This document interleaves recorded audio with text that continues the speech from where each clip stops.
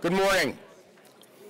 My name is Ben Jacobs, and on behalf of the Brookings Institution and the Board of Trustees, I welcome you all here this morning. My specific assignment today is to herald the release of the Brookings Metropolitan Policy Program's new report, Missed Opportunity, Transit and Jobs in Metropolitan America. This first-of-its-kind work represents that subject's most extensive analysis, mapping the transit routes, schedules, demographic data, employment opportunities, and information from the nation's 100 top metropolitan regions. From my presumably practical perspective as a developer of commercial, retail, hospitality, and residential properties, I have, over the past 48 years, come to appreciate the importance of location. Now, location, of course, is code for locations or places having characteristics which facilitate connecting people to quality employment opportunities by way of course, public transit. This is especially important in today's world, given fuel prices, public resources declining, continued sprawl, and uneven transit availability throughout metropolitan areas.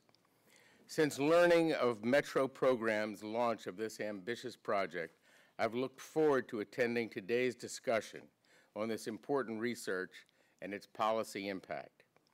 Metro's report will have major implications for transit officials at all levels of government, regional employers, private sector investors, housing and social advocates across the country, changing the fundamental dialogue about the connections between jobs and transit accessibility.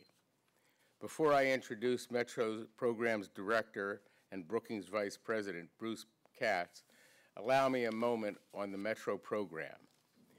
Metropolitan Policy Program, one of 5 research programs at Brookings, was established almost 15 years ago.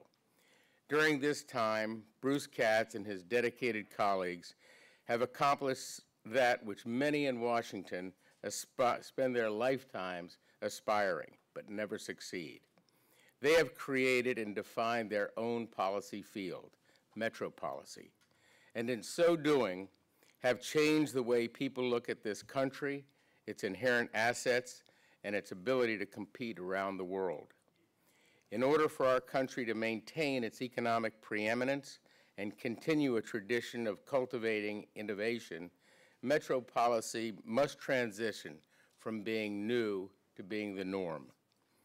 With the country at an inflection point, that embrace will define success for decades to come.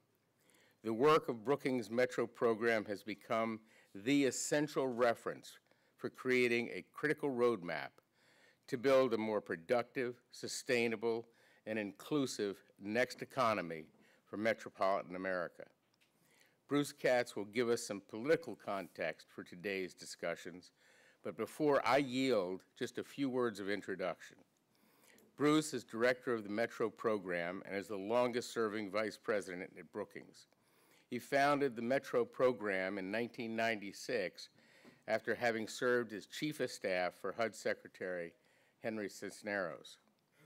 Bruce is one of the nation's foremost thinkers on all matters metropolitan and has positioned Brookings to be the game changer in the field of urban studies, expanding the traditional scope from housing, community economic development, and planning-oriented area studies to one that is expansively yet pragmatically focused on building productive and sustainable metropolitan economies that are anchored in cities, surrounded by healthy suburbs, and supported by very strong state and federal partners. And with that, Bruce, I yield.